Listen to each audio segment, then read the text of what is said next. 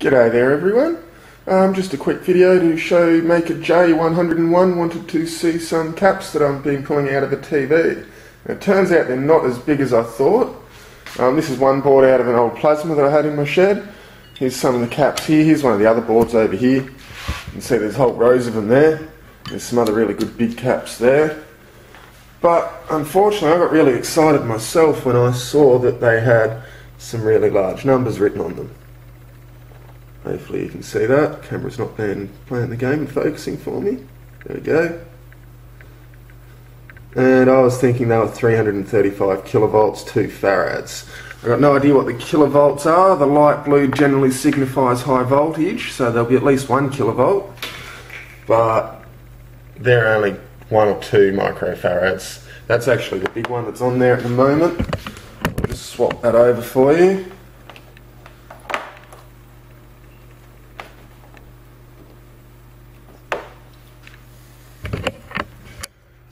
And 1.6 microfarads on the smaller ones. Interestingly though, that is at 595 kilohertz roughly, getting up towards 596 kilohertz. That's the frequency it's measuring the cap at. If I put it onto high capacitance, I do get a higher reading. That's for measuring bigger capacitances. It doesn't go under any UFs. UF's the smallest it goes. It will also measure farads for super caps. But I just thought that was interesting. It won't tell me what frequency though, so maybe it doesn't have one. It could be DC. Not sure what's going on there. But I just thought that was worth noting. You do get different capacitance values if you're running at a frequency. And some of the other goodies I got that I thought were pretty cool. I'll see if I can get this camera down. Some of these big caps here. This one's not bad. 315 watt volts, I don't know what that's all about, and 680 microfarads. There's quite a few of those. I think I'm going to get about 6 or 8 of them all up out of the TV. Couple of cool little induction coils. You can see it's just a straight coil in there that's been heat shrunk. I don't know how well you can see in there. Yeah, you can see a bit of the coil there. I did get, where'd that go? There was a toroidal, here it is, over here. Toroidal. That looks like an iron powdered epoxy coated core inside there. You can see a bit of yellow. It's only got the 2 poles though, so I don't know if it's going to be much good for a jewel thief. Still, at least that's 1 core I won't have to wind by hand. There's a little transformer up here that I'm trying to get this board off. Should be able to get that off as soon as I change the tip on my desoldering gun. It's giving out the ghost on me. These guys here are N-channel MOSFETs. I'll just get my component tester and you can check that out for yourself. This guy's cool.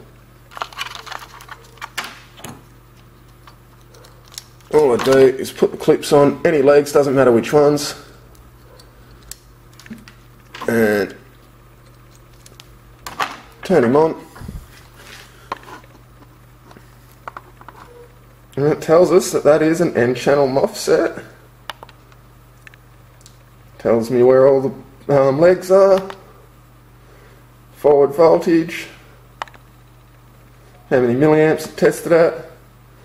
Pretty handy little jigger when you strip transistors and stuff out of TVs like a lot of us do for these projects. And this one was a different N-channel MOSFET, so I don't know what's going on there.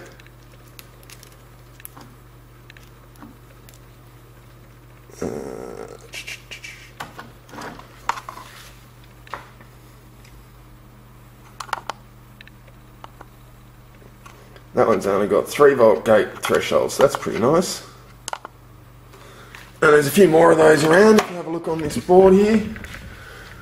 I don't know what these little guys here are yet, but they've got some serious heat sink on them. Most of them only have 3 legs, so I'm guessing they're probably going to be MOSFETs or transistors or some kind of semiconductor switching device. Got no idea what's under these big heat sinks. Even the heat sinks are hard to get off. I don't know how well you can see, but I did have a go at desoldering that lug there, and the heat sink's just so good at sinking the heat that I couldn't get the solder to melt. when it did melt, it wasn't melting much. There was nothing from the desoldering gun to suck up. So, got no idea what's under there, but I'd like the heat sinks off at the very least if I can get them. I might end up taking to these legs with a small grinder. I'll chuck the grinder in the little hand tool there, see how that goes. But anyway, that's some of the cool goodies that you can expect to find in a plasma TV. Look, there's some more MOSFETs there, I'd say. Another one of those big toroids. Plenty of these high voltage caps, and they've got a pretty decent kit to them for high voltage caps too. A lot of them are only, I see, only small like these guys, or the typical little round ones, which I've probably got some of over here somewhere in my bucket of parts. This is components from probably 4 or 5 cathode ray tube TVs. Now that's normally about the biggest I see those high voltage caps. So these guys here, by comparison, are quite a lot bigger. I'm sure I'll come up with something fun to do with these guys. Anyway, thanks for watching.